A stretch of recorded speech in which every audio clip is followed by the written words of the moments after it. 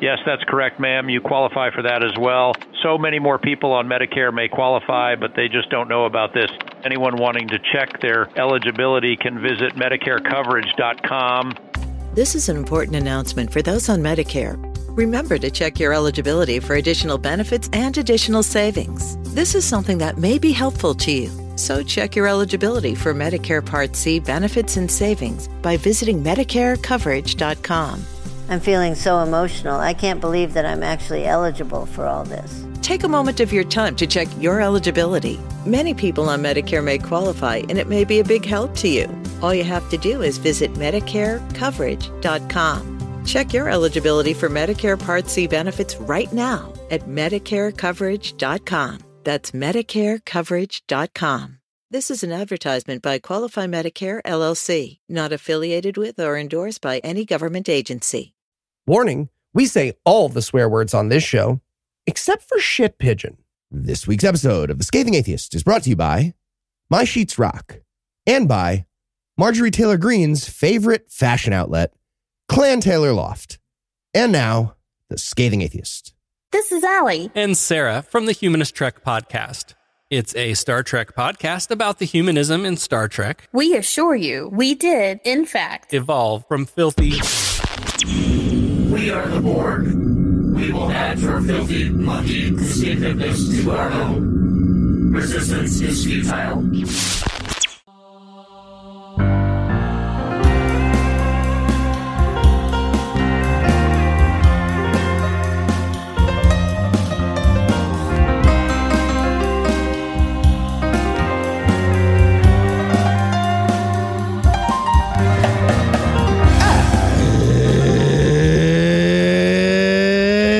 Thursday.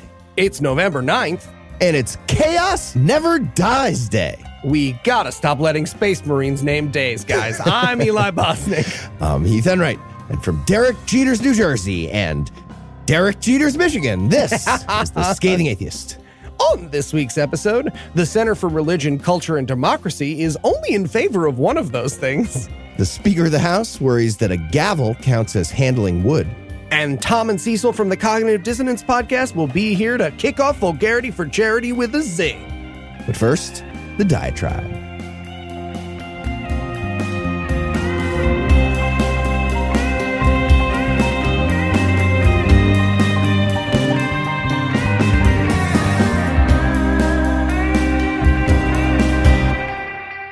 In the grand scheme of things, I wasn't that close to death, but proximity to death, it's one of those things where the only meaningful measurements are relative ones.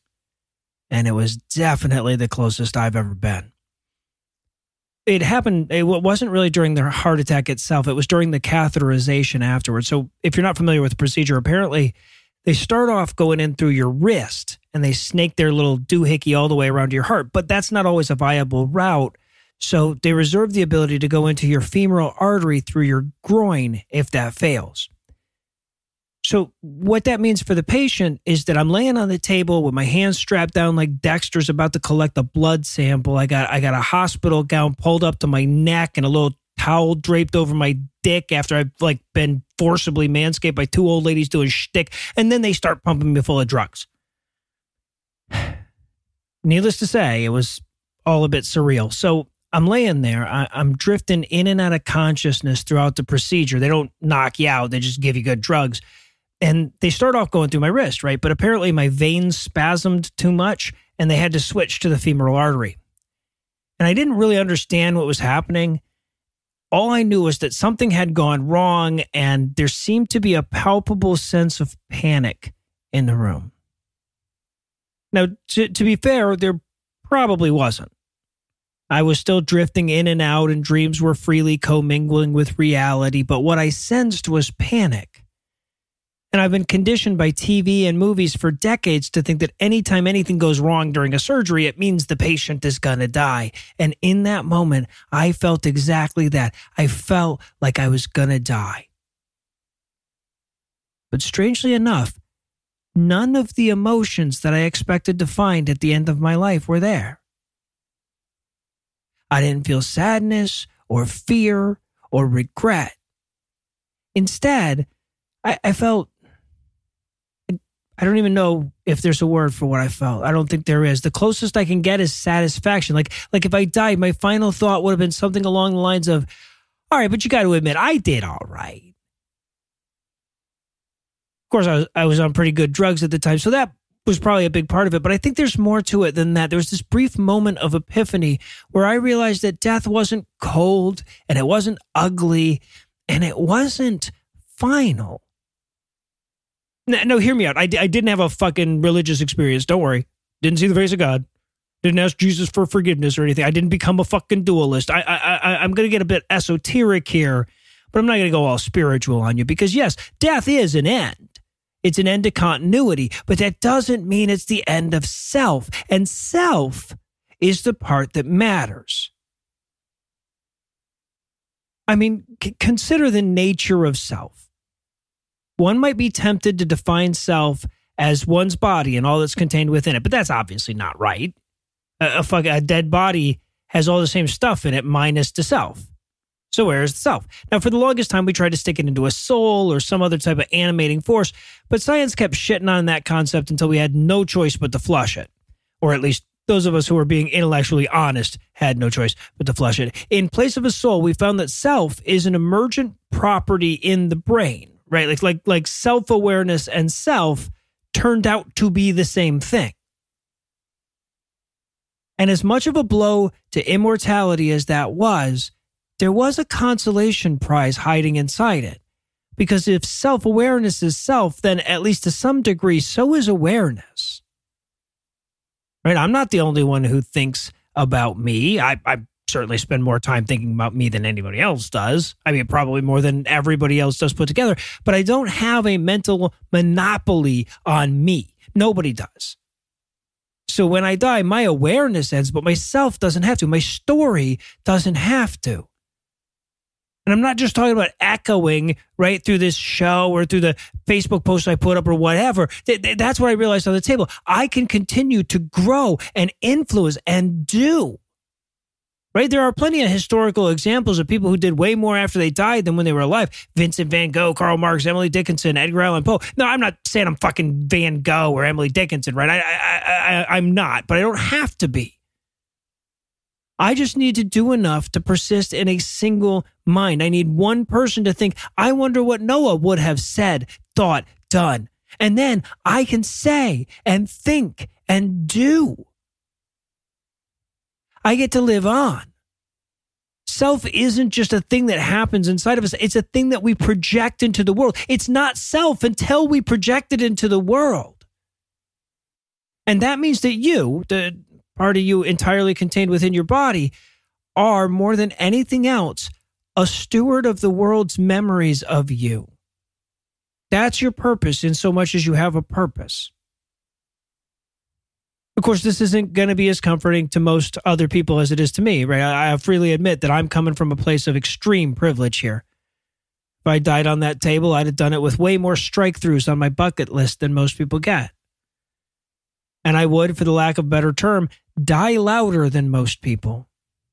You know, this kind of thing comes to no comfort at all, I'm sure, to extreme loners or people who have lost very young children. And it might be kind of terrifying for those people who will mostly be remembered by people who hate them. Right? I mean, by this logic, death is primarily the point where you lose control of your narrative, and turning over your narrative to your enemies is as close to hell as atheists can get, I think. But it does offer a path. It offers up a reason to do good and give of yourself and be a person worth remembering. And it does it from first principles. It does away with that poisonous religious idea that somehow being a good person deep down inside counts. It gives you a reason to reconcile with anybody who you want to reconcile with, and to forgive anybody who remotely deserves it, and to respect everyone around you, if but for the self-interested knowledge that they are the future vessel of you. It gives you a reason to love conspicuously. And if none of that helps, just, I guess, try to die while you're on really good drugs. Now, a quick note that really doesn't belong here. I am not quite back to 100% yet, so I'm going to hand the reins back over to Heath and Eli right now. Morgan cut it out, but I still have to take breaks to get all the way through a diatribe. I'll be back soon. But in the meantime, thanks so much to them. And thanks to everybody who's reached out. As I hope this diatribe makes clear, it meant everything to me. They're talking about your Jesus. We interrupt this broadcast to bring you a special news bulletin. Joining me for headlines tonight is the Hall to my oats, Eli Bosnick. Eli, you ready to make dreams come true? All right, but I hear it might be hard to handle. Okay. Your kiss is on my list. In our lead story tonight, whether you're playing a game of catch or bequeathing control of a multi-billion-dollar corporation, the bond between a father and son is sacred. Sure, a mother's boundless love, that's irreplaceable. But there's something to be said for the old-timey dad and his stern guidance, his off-putting ideology, and his pre-approved conversation. And thanks to apps like Facebook Messenger and FanDuel, of course, it's easier than ever to keep in touch with the man who is just sober enough to remember the day you were born. I don't think most people talk to their dads through FanDuel, Heath. Is this a secret ad for BetterHelp? It feels like a secret ad for BetterHelp again. Once BetterHelp. So we'll get to that later. We have a story about one father's paternal bond with his son that dares to go a step further and also uses a smartphone app to strengthen their connection. Of course, I'm talking about newly appointed House Speaker Mike Johnson and his 18-year-old son, Jack, whose name is incredibly fitting for reasons that will soon become clear. You see, Mike and Jack are each other's porn policemen. They both use a special anti-masturbation app to hold each other accountable for any smut consumption and to make sure neither person is ever succumbing to self-gratification. So that's a real thing. In the cat's in the cradle and the silver spoon. I know this one. I know that one. And before our audience says that that's weird or something, I just want to point out, right? Anna has a way of knowing whenever I'm watching porn. It's when there's internet in my house. The internet, sure. Yeah. Sure. All right. And a big thanks to Jacqueline for the link, ScathingNews@gmail.com, if you want to help out. Wait. Heath, you're telling me that not only can the good folks like Jacqueline send us atheist news to ScathingNews@gmail.com, but if they do, when we jerk off, we are... God, no, it just had a hard tack. Can we That's not? fair. No, that's fair. Come back to me. Okay. Also, no. So here's how we learned that there's a FAP for that. Bravo. In a newly exercised clip from 2022, Mike Johnson appears on stage during a conversation about technology at Cypress Baptist Church in Benton, Louisiana. And despite all the technological expertise on stage in that moment, it was not the font of wisdom regarding the cutting edge that you hope for from a Baptist church in Louisiana. But it's here that Johnson willingly reveals his allegiance to the masturbation accountability software called Covenant Eyes, which monitors his online habits and scans for any adult or unsavory content, ensuring neither a single T nor a single A slips past unflagged. And here's the exact words we got from Mike Johnson on that stage. Quote, "It scans all the activity on your phone or your devices, your laptop, what have you. We do all of it. It sends a report to your accountability partner. My accountability partner right now is Jack, my son. He's 17. So he and I got a report about all the things that are on our phones, all of our devices, once a week. If anything objectionable comes up, your accountability partner gets an immediate notice. I'm proud to tell you, my son has a clean slate." End quote. Okay, so I looked into Covenant Eyes, and I think it might be entitled to its own What the Fuck Is segment in the future. But the funniest thing that I found out about it is that when Covenant Eyes finds an image that it thinks is porn on your phone, it blurs it out and then sends it to your accountability buddy, which means a bunch of the time it sends people like a lady in a beige top, and then there's no way to check if that was boobs or not.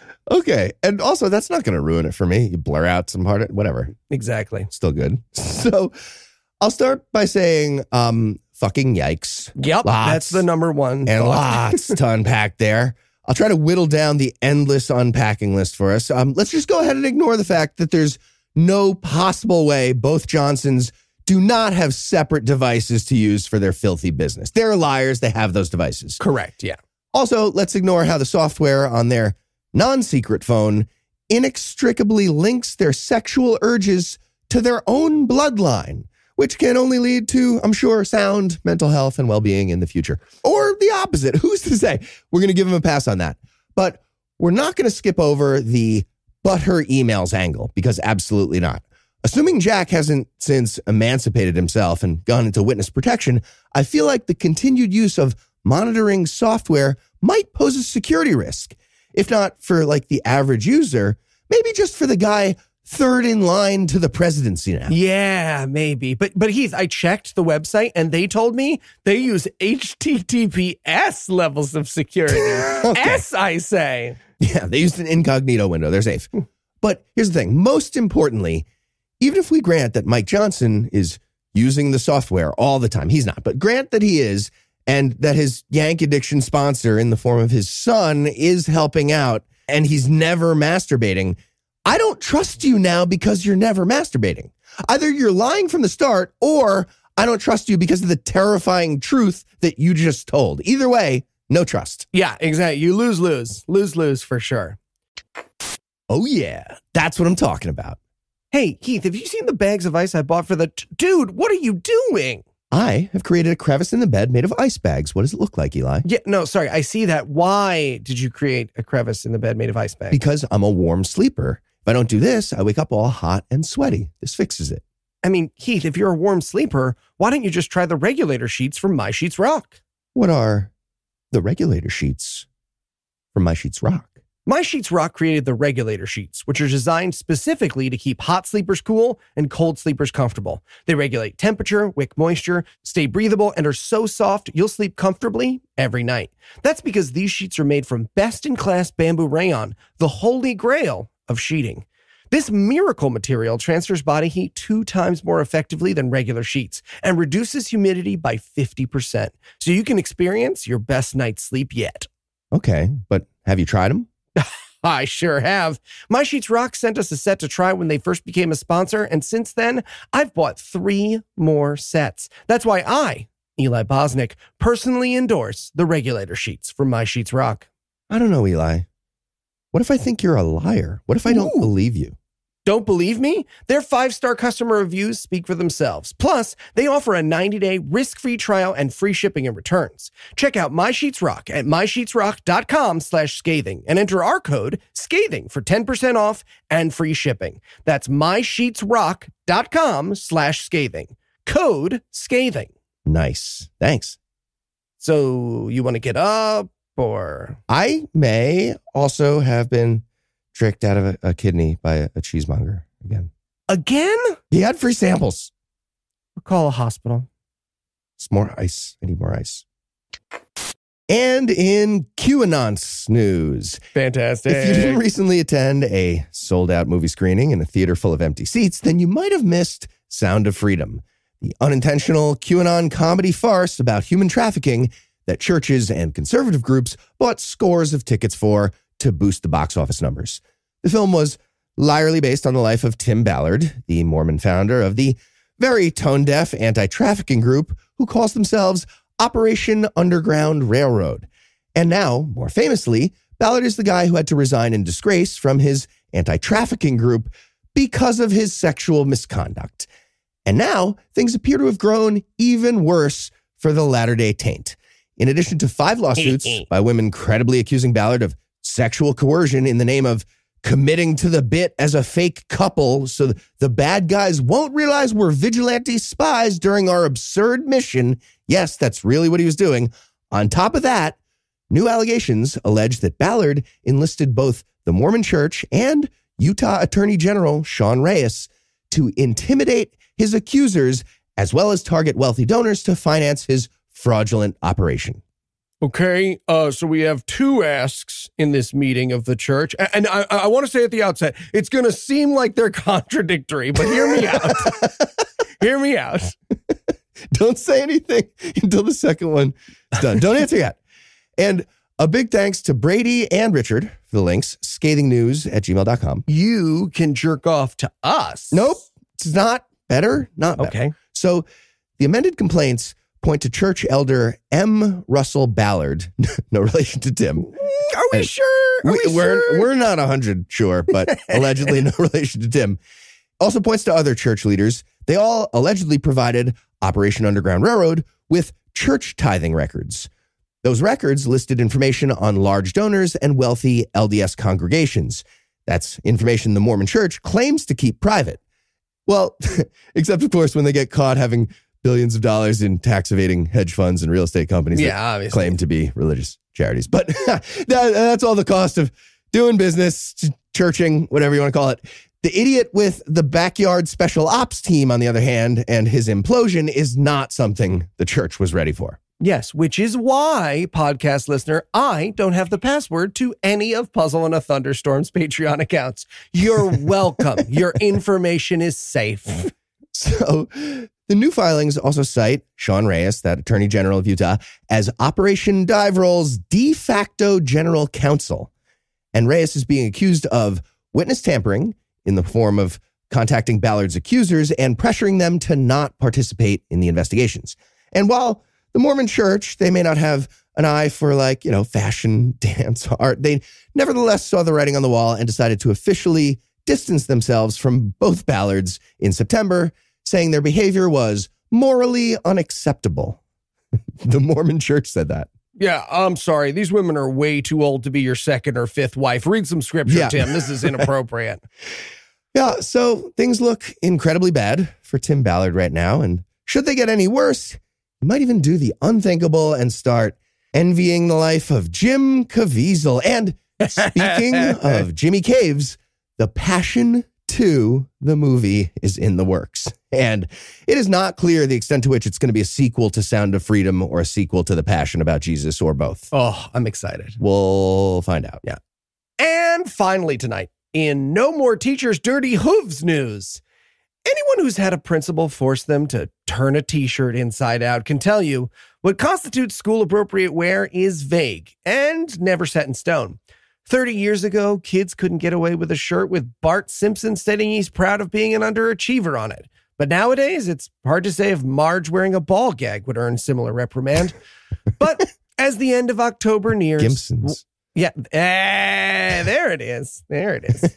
But as the end of October nears, one assumes that dress codes enter a sliding scale of appropriateness in reflection of the holiday. That is, unless you're a high school teacher in Mesa, Arizona, where wearing devil horns and carrying a plastic pitchfork during the school's Halloween Spirit Week could cost you your job. Come on. Seriously? That's not even what Satan looks like in your book. He looks like an angel of light because he's, famously a great deceiver. Read your book. Read your book. Yeah. So first off, big thanks to Aaron for sending us this story. Anyway, Christian Panic went into full overdrive in the Southwest recently when an unnamed high school teacher was put on paid leave after wearing light devil wear in class, swirling a plastic pitchfork in the air and repeatedly saying, "Hail Satan." Most of the students laughed or ignored the dorky adult's antics, like any teenager would, but one sophomore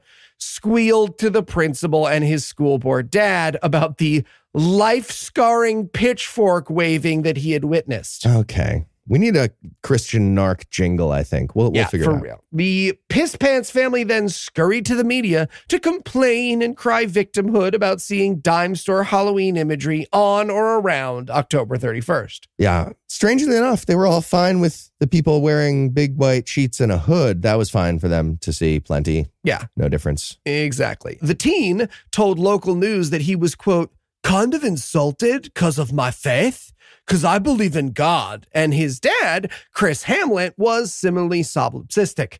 Quote, I was livid because I am a Christian as well, obviously. Why would that be obvious?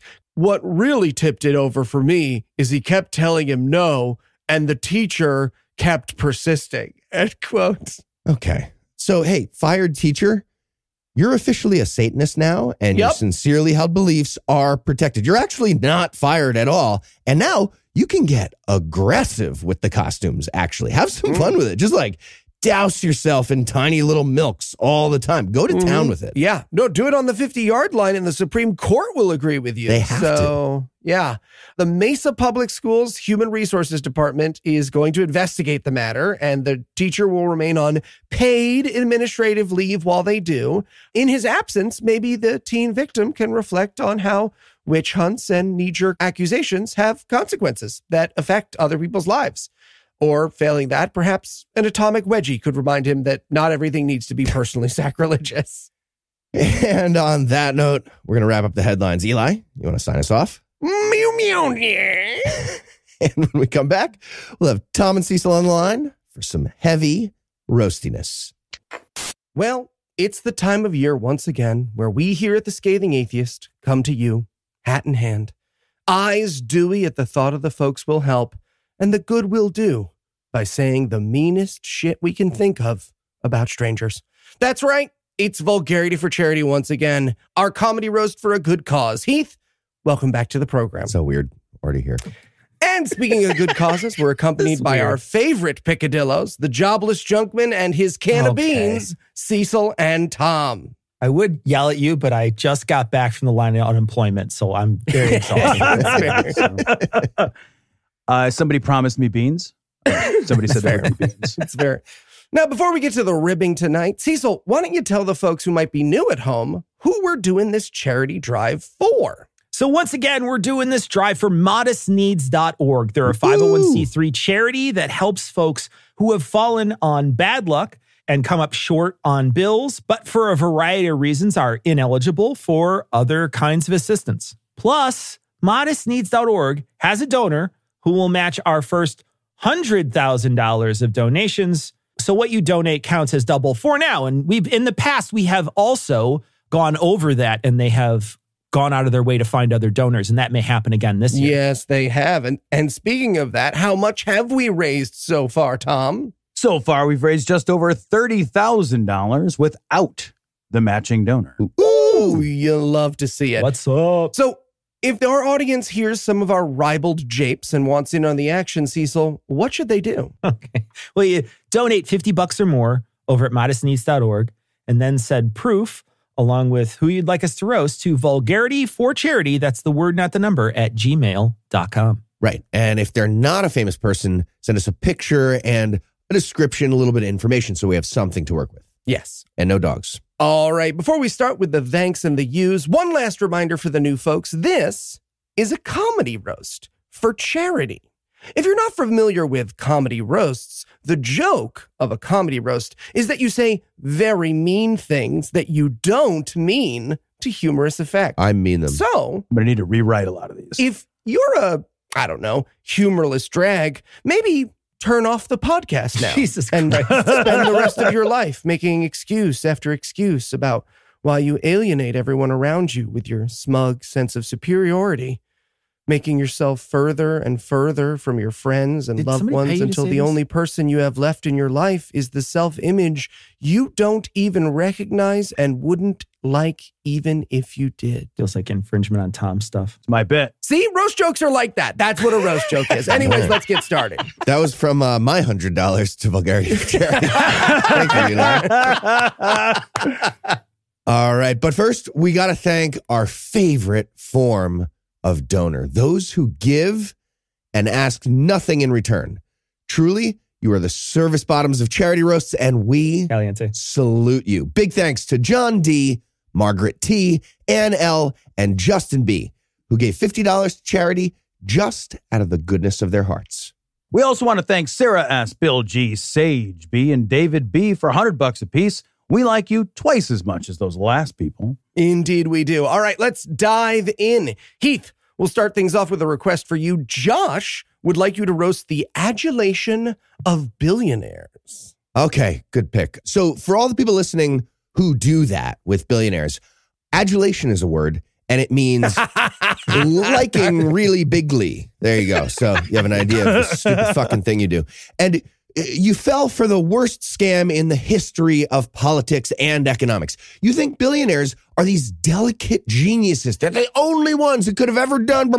No, wrong.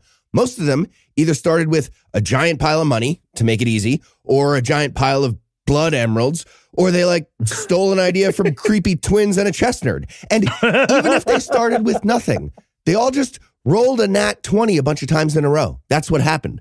When the world is constantly rolling D20s, and that's basically what's happening, a handful of people are going to hit the jackpot. It's guaranteed. It's not delicate genius. But you're convinced it was all skill. And most of you are also convinced that you're just about to like invent something in your sad garage and become a billionaire yourself. You will not. You're not doing the jump to conclusions map and becoming a billionaire. But you want tax cuts for job creators because somebody told you about trickle-down economics while you were snorting bad coke and poop ions in a bathroom stall together. And that made sense to you because you don't understand how anything works. And you never bothered to learn. It's actually pretty simple and easy to understand why that's dumb, but you're a lazy piece of shit. We should just take a big chunk of money from all the billionaires. If we did that, nothing would go wrong. In fact, a bunch would go right. We could have a giant wealth tax on rich people tomorrow, but the Republican Party is still managing to trick you and millions more like you. This, like everything, I'm waving at everything. This I can confirm. Is your fault. It's all your fault because you're stupid. I hope you die. Okay. All right. We found it. I hope all Republicans die. I'm not allowed to hope all Republicans die. Wow. We talked about aspirational hoping for the death of others in so many meetings. I have to let you hope. All right, Cecil. I think this next one is for you because the name is long and maybe that's like something you know. Anyways, Jacqueline would like a roast of Marjorie Denifin-Lesner. Crushed it. This is the lady that was Donald Trump's campaign pro-life coalition leader. And she looks like someone did a police rendering of a person who physically assaulted a cashier because there wasn't enough whipped cream on their mocha. Why can't these judgy church lady weirdos worry about their own flock and let people decide for themselves if they want to have a baby or just a rumpus womb? You know? Exactly. Exactly. And of course, I'll help myself to a roast here as well. Josh would like me to roast people who play Pokemon Go while driving. So for those people, first of all, congrats on being the first person to successfully travel from 2016 when Pokemon Go was popular to today. The bad news is you picked a really terrible time to come to. You're going to want to go like a lot further forward. Make sure you stop for a second in the blasted wasteland, maybe snap a pic, then carry forward to Monkey Society. But while you do that, look up from your fucking phone, you idiot. You're going to flatten some kid on his way to soccer practice for the 8th worst Pokemon experience a human can have? What are you going to do next? Accidentally unplug a little old lady's life support so you can play Dig Dug? Drive to your destination and then sit in your car like a masturbating pervert like the rest of us and steal a gym from a 6-year-old as God intended. It's not hard. It's not hard. And Tom, this next one's for you. Nick gave us $51.43 for you to roast Peter Dutton, but so did April, Amanda, and Tony, who collectively chipped in 370 smackaroos for the privilege. So let fly. All right, well, like the rest of the world, I don't follow Australian politics, so I admit I had to do some reading on this one. And one of the articles I came across described Dutton as Trump without the charisma. What? Rough. So just think on that one for a moment. Like, I'm not saying that Trump is charismatic because he is most definitely not, but I am saying that if you strip away even the possibility that he might be, then what you're left staring at is a fetid lump of discarded humanity so remorseless and beyond redemption that plunging it down the shitter would be a disservice to the shitter. And so we are left with Dutton, who's just, he's what? He's evil for sure, but he's worse because he's garden variety evil. He is the miracle whip of political monsters. He is a bastardization, a has-been who never was. Dutton's sole purpose is to be held up as an example, as a comparison, a man who has so little courage of thought or originality of purpose that he is only ever noted to describe what he is not, what he lacks, where he is deficient. Dutton is, in essence, not even a man, but a man-shaped absence. It is right in times like ours to fear these black holes for their destructive potential, but let's not pretend they are real, that they have depth or gravity. They do not. And in the final accounting, like all things Australian, he won't matter enough to be counted. I love like the cartoon image of the shitty person-shaped black hole that you conjure. Sure, yeah, absolutely. Tom's roasts are like Christmas. Even though they come around every year, somehow just gets more magical. Next up, let's do a round of special requests. These roasts were pressed lovingly into your hands like a sweaty $20 bill from your grandmother, or whatever Cecil's grandmother gave him. Noodles? Doesn't matter. Either way, tin of cookies, an empty tin of cookies. Orange a lot. Yeah. Either way, why don't you go first? Chris would like you to roast executives who lay people off. I wish there were a show like Undercover Boss, but instead they take one factory worker and they let him do the CEO job for one day. And then the very next day, that guy is on the floor changing the widget makers into machines to stamp guillotine blades. They are walking up to the CEO's office and they are dragging him out to give him his pizza party bonus as his last meal. The CEO's going to try to pull the "but we're family" crap. And look, CEO, we are. But you just get to play the part of Old Yeller after the rabies. That's your part to play. Go on. All right. No, I'm going to shoot you. Eli, this next one's for you. ST gave us $50 for you to roast her husband, Brad. Yeah, Brad looks like Alan Tudyk took a shit that contained all his recessive genes. He looks like an extra in Harry Potter and the Several Generations of Incest. Also, Brad, ST wanted me to let you know, liberals aren't coming for your guns. We're coming for your chinos, and it is a mercy. It is a mercy situation. All right, Heath, this next one's for you. Tom P. gave us $100 for you to roast the Ohio State versus University of Michigan football game. Ooh, the game. Tom P., bring it in. Take a knee. I live in Ann Arbor, Michigan. I can hear the crowd at the big house, the UM football stadium, from my apartment. The amount of importance in this epic rivalry game is exactly zero. It matters none amount. Nothing happens. It's nothing. Sports don't matter. And here's the saddest part, though. They've had this rivalry since 1897, but the University of Michigan is just so much fucking better than Ohio State. Like, as a university, which is the name of their things, UM is just objectively better at all the universitying. So all that's left for Ohio State is being like, yeah, all right, you're better at like every single academic thing, but we're better at fucking football and traumatic brain injuries. We have more seats. It's like Donald Trump being like right now, okay, Joe Biden, rock, paper, scissors then is how we will solve. It's so very sad.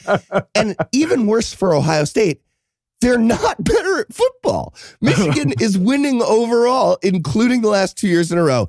And that's because Jim Harbaugh knows how to cheat like a fucking boss. Yeah, he does. He also stole all your signs. He knows what plays you're about to run. Fucking get good. This game is everything. Football is life. Go blue. All right. Got whiplash from that one. Sorry. There we go. All right. Roast with a twist. Forgot what was happening. Yeah, I like it. All right. Tom Mary would like a roast of her dad, Jim. All right, Mary, one thing we have to realize is that being a parent is a role we fulfill rather than a skill we possess. And skills are things we learn rather than things we possess. Parenting is not a proclivity or a talent, but a learning process. And if we fail as parents, it is not because we lack some innate quality, but it is because we chose not to put in the work to become better at fulfilling that role. Jim chose not to put in that work. He chose to be bad at this, Mary. And I want you to remember that this is not accidental, not a trait of character, but the inevitable result of a series of choices. All of us, Mary, all of us, by the people who love us, are owed some grace, a measure of understanding and forgiveness. It is, in fact, part of loving someone to do the work not of applying your own standards to others, but to see people for who they are and to measure them against themselves, to give others grace to be themselves. But this is something Jim cannot do, because Jim lives his life with the confident, marrow-deep personal assurance that he himself is a failure and he is right. Jim fixates on the disappointment he feels in others because he sees in himself the unvarnished truth of his own mountain of regrets, the vast chasm between who he wants to be and who he is. And rather than work to bridge that gap, he tries to fill the chasm with your tears. And that, Mary, is not love, but cruelty. And in the measuring of a man, it is the very definition of weakness. Jim is not disappointed in you or your siblings. Jim is disappointed in the world because all around him are the signposts he cannot help but read and internalize that remind him of his pettiness and of the inconsequentiality of being Jim. In the face of cruelty, of intentional failure, it is well past time for grace. Because in the seeing of Jim, you should find in your heart only the cold stone of truth that Jim has put there, and marry you should. Like everyone who sees Jim, see a man who has chosen to fail. If you deign to squint to see him, take comfort knowing that you, like the rest of the world, needn't bother. Oh, well done. I missed the poetic hate fucking. I missed the poetry too. It's cool. I like it. I got you guys. Ooh, and that's the buzzer that I just pushed on my soundboard, which means it's time for our very first Lightning round. category is political pests. The elected or nearly elected nuisances nudged us with their nastiness. So with thanks to Tom M., Ray K., Ryan H., and Emmy W., I'd like you to tell me what the following political leaders dressed up as for Halloween. And Cecil, why don't you start us off with Trisha motherfucking Cotham. So if you don't know who this is the lady who turncoated from Democrat to Republican in North Carolina. And I think she's going to go as Carter Burke. For those unfamiliar with Aliens, he's the guy who pretended to be on your side the whole time, only to lock you in a room, force you to get oviposited, and then plan to force you to come to term with the forced incubation. Just like the Republicans from North Carolina did with all the women down there. Just exactly. Yeah. Well done, sir. Wow. All right, Heath, how about Ohio Governor Mike DeWine? Excellent. Okay, so first of all, Ohio just yesterday made owning one's uterus an official law in the state constitution. Ooh. And they legalized weed. So fuck your fucking face, Mike DeWine. Fuck your face. And for Halloween, he wanted to be extra scary, really tap into the fundamental human fear of that which we don't believe in and don't understand. So he went as a childless woman with lots of money having orgasms and being super happy. Oh, yeah, for sure. All right, Tom, how about Judge Eileen Cannon? I think Eileen Cannon would dress as Lady Justice, but instead of being blindfolded and holding a sword and scales, she is blinding herself, choosing darkness as her permanent condition. Or perhaps she'll dress as Three Monkeys, since she so intentionally sees no evil and hears no evil, but she does speak only evil. Or perhaps she'll choose something gory and go as a killer, covered in gore from having worked so hard to kill democracy. Indeed. And of course, I'll wrap us up by reminding everybody that Ron DeSantis goes as the scariest thing of all this Halloween. Governor of Florida, Ron DeSantis. Yes, well done me. All right, let's do one more round of the lucky ones, and then we'll take on a few big money donors. Cecil, why don't we start with you roasting people who breed certain types of dogs and cats? Look, eyes should only be so big. Noses can only be so crushed. What the hell are you doing to these poor animals? They're like an out-of-control TikTok filter, but people can't turn it off, and the animal needs a Star Wars medic robot and a full Bacta tank just to keep them alive. I realize that dogs like to sniff their own assholes, but maybe we don't breed them so that the noses are pushed so far back that they don't need to turn around to do it. All right, next up. Dogs are unethical. Sorry. They're like the Edsel of dogs. Yes, exactly. All right, next up, Kendallin would like someone to roast dating in their late 30s. And while Heath technically did that the most recently, I don't think anyone would call that dating. So, Tom, why don't you have a crack at it? Wow. I don't envy you, Kendallin, but it's not because you're in your 30s that's the problem. It's that we've created a world that is shopified, commodified, and gamified, making the most important decision of your life as if it were a round of Candy Crush. And while I'd like to tell you to swipe left on the whole app-based mate selection horror that has become the norm, it has in fact become the norm. And you're probably stuck trying to find love using a tool developed by monsters that only actually creates revenue if you don't find love and you keep using it. I'm sorry. I'm sorry that you're stuck using these dystopian Black Mirror realities to try to forge deep human connections, that you have to try to swim upstream against the meaninglessness of technocratic late-stage capitalism having come to define the mating game. But there is hope, because dating in your 30s can also be amazing. In our 30s, we are really only beginning to have enough life experience to know who we are and understand what kind of life we want. The possibilities to date past the bullshit exist now in a way that was impossible when you were younger, when you had to find a partner before you had found yourself. The apps are not the experience, Kendallin. They are clumsy tools made by cruel men to sell shares in loneliness and build a portfolio diversified by suffering. But if you can see past this and see yourself and fall in love with you, someone else will likely follow suit sooner than you might imagine.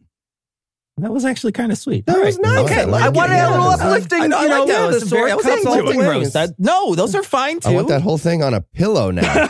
Ooh, to cry into alone. I have love in my life now. Dude, it's canon. I hate it. I got no bits. In your face. 3, 2, 1. All right, Eli. How about you give us a roast of Lizzie's friend, stepdad Jeff?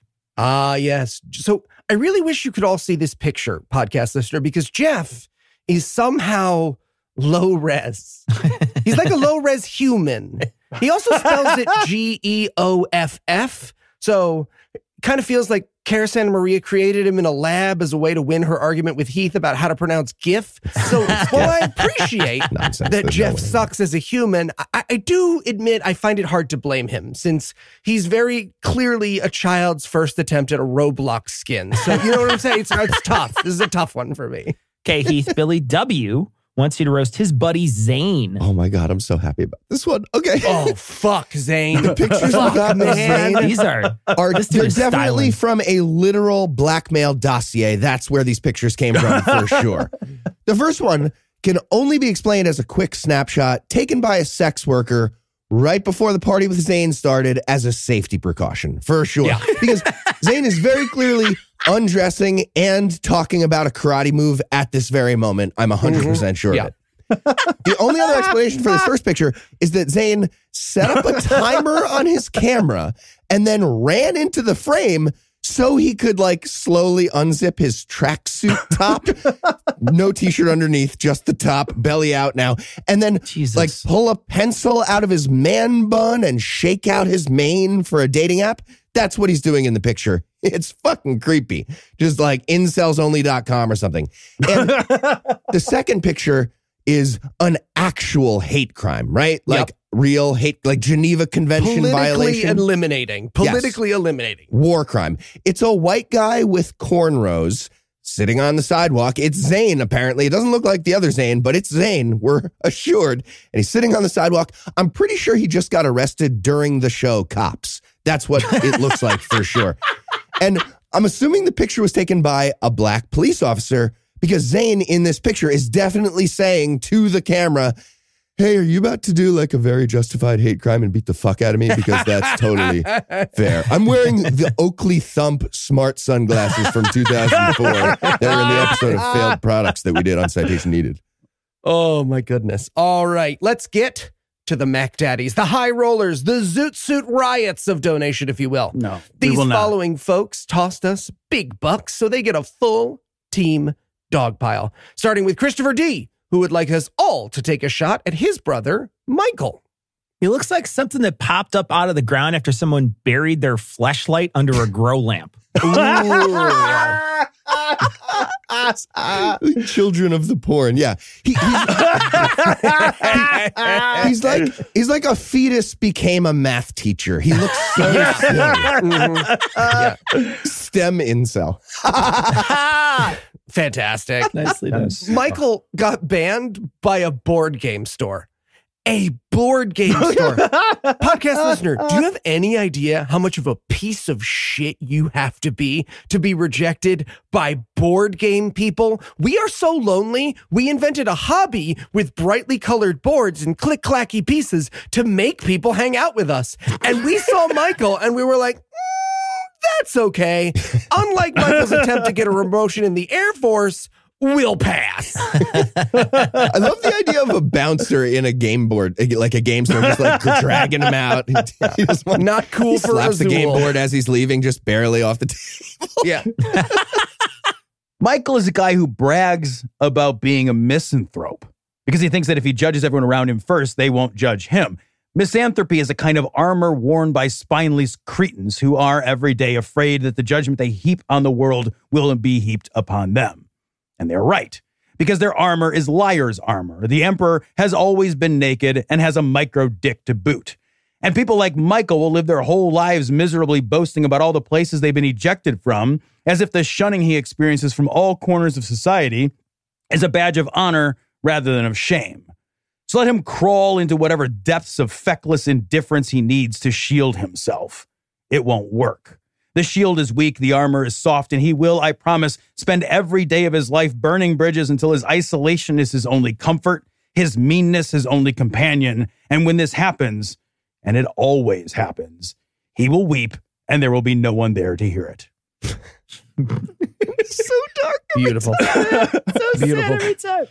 All right, well done. All right, next up, Kyle from In a Day Development would like us all to roast Ronna Romney McDaniel. Look, I almost feel bad for Ronna. Her job is to herd a murder of barely grown delinquents and pretend they are a political party rather than a clown car of revelers of inhumanity and naked self-interest.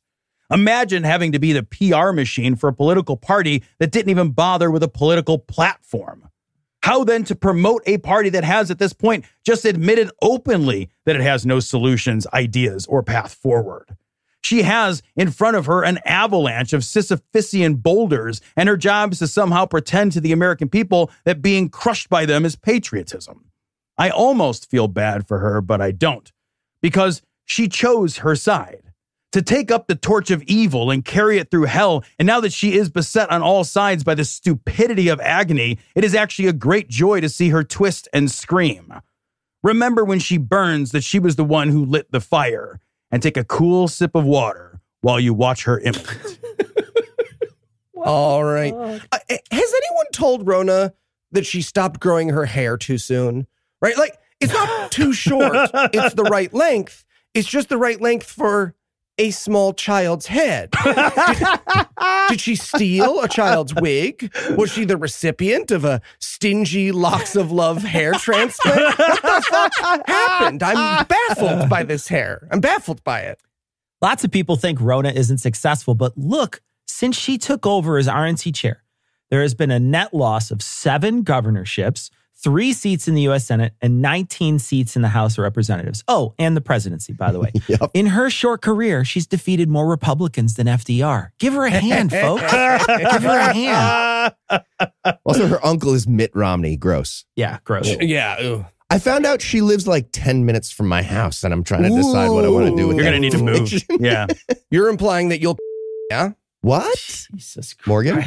Anyways, this next one we do every week, but I never need an extra excuse. Kenzie gave us $1,000. That's a 30th of our money raised so far to roast transphobes. And they also allowed us to pick a transphobes, which is what I did. So, oh, nice. Excellent. Dave Chappelle punches down more than a factory line stuffer at a pillow plant. Okay. Ben Shapiro's wife told him a wet vagina is a disease, and he believed her. He's a giant transphobe, and he fucking It works sucks. both ways. It works both ways, yeah. So we've spent quite a bit of time talking to transphobes. Heath checked into a hotel next to one and didn't take his shirt off forcibly. And Richard Dawkins sucks, too. Fuck that guy. Yes. I considered doing it. I almost did a crime. I didn't. You should have taken his shirt. You could have gotten, he's small. He's old. such You an should have taken asshole. He was waiting in line, clearly expecting to be recognized, and nobody gave a fuck, and he kept looking around and not getting recognized. It was fun.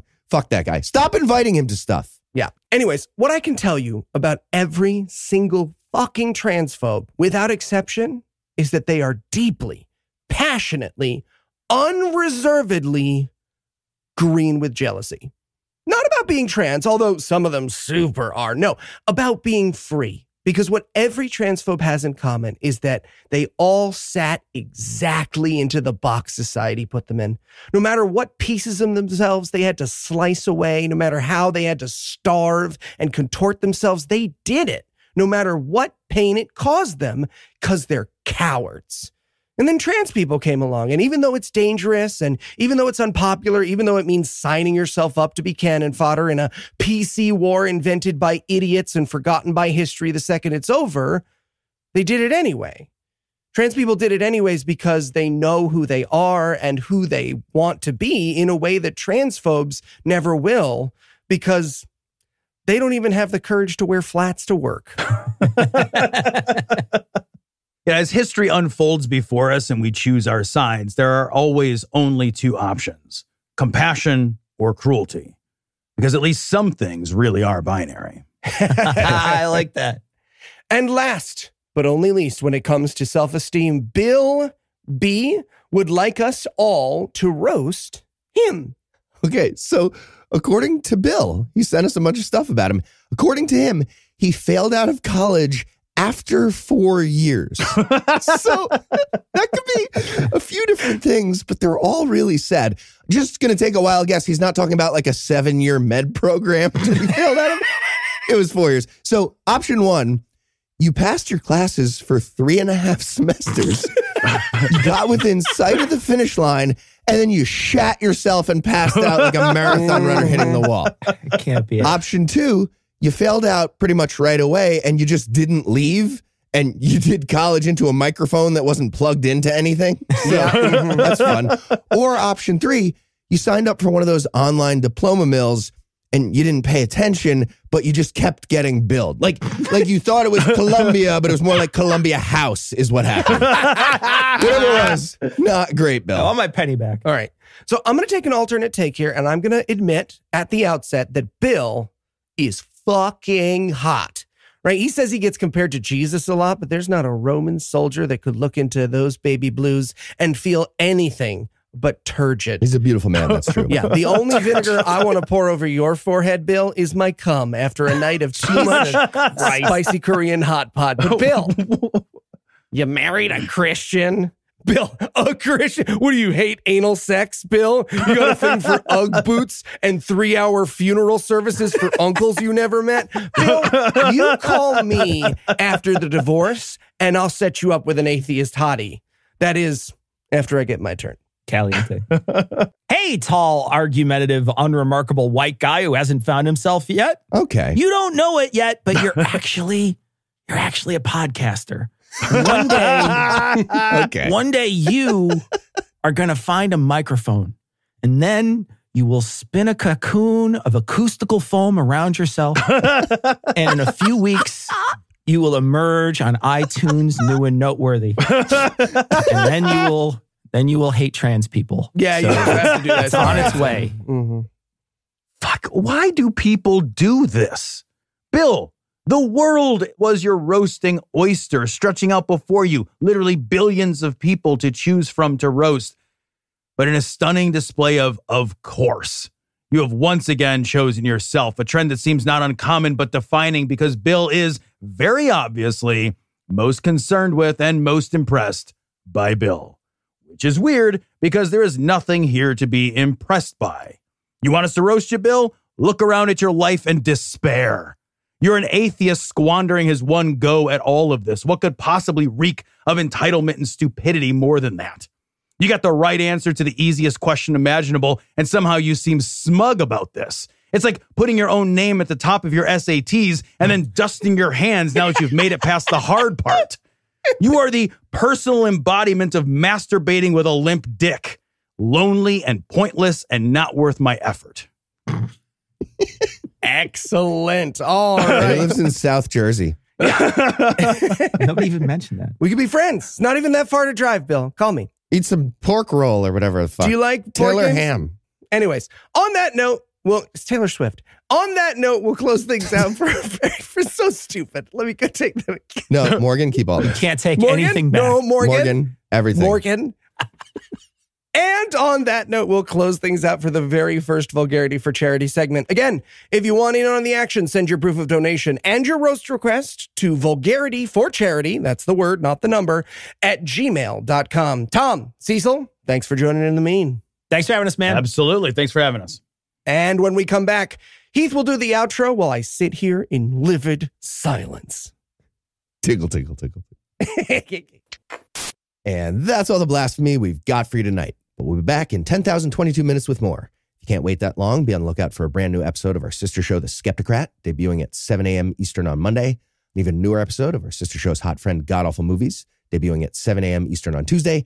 And an even newer episode of our half-sister show, Citation Needed, debuting at noon Eastern on Wednesday. Big thanks to No Illusions, big thanks to Eli Bosnick, and a big thanks to Sarah and Allie for one of my favorite Farnsworth quotes of all time. And of course, to all the Patreon donors, new and old. The new ones will be conferred with cleverly concocted, cascading compliments of consonants in the coming casts. And if you're feeling financially benevolent like those fine people, You can make a per-episode donation at patreon.com/scathingatheist, and that'll get you early access to an ad-free version of every episode. You can also make a one-time donation by clicking on the donate button on the right side of the homepage at ScathingAtheist.com. And if you don't have the money for giving away money, we get it. You can also help a ton by leaving us a 5-star review, telling a friend about the show, and following us on social media. And speaking of social media, Tim Robertson handles that for us. And our audio engineer is Morgan Clark, who also wrote all the music used in this episode, which was used with permission. If you have questions, comments, or death threats, you'll find all the contact info on the contact page at ScathingAtheist.com.